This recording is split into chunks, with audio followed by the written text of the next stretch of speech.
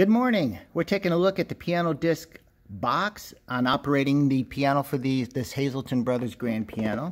We took the liberty of just turning the power button on, which is right here, that green light, and we popped in a CD in the tray that was open already, so we popped that back in. Then you wait for the light indicator to show you right here, when this pops on, you're ready to play, and that is track 1.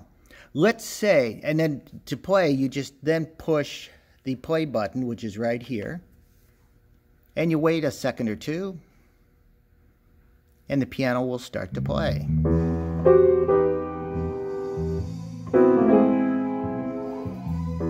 So that's pretty simple enough. Now, let's say you want to listen to a different track other than one. Push the pause button, and then also push the stop button right here.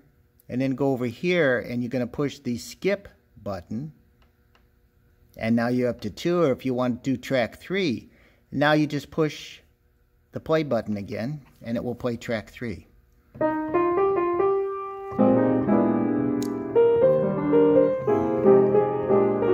So that's all there is to it, pretty much. So I'm going to push pause again. Now if you push the stop button here again, you'll see that there's a button here called Shuffle. If you push that, it will play everything on that DVD or on that CD, but it will play it in random order.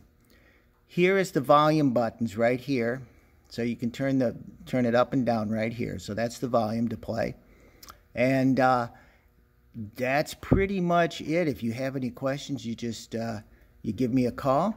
When you turn it off, it's really important. For the life of the CD box, press pause first, so you get the flashing light. Hit stop. You can do one of two things to eject the CD. It's best not to leave it in when you're not using it. Press this button a second time, and the CD tray will pop out. You also see there's a button actually on the CD tray also, and you can push that as well. So you just pop it out, take the CD out, store it away in its case, and it'd be ready for the next time. Hope you guys enjoy this.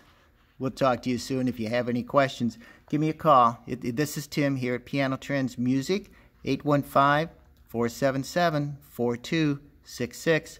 You can also email me for information at tim@pianotrends.com.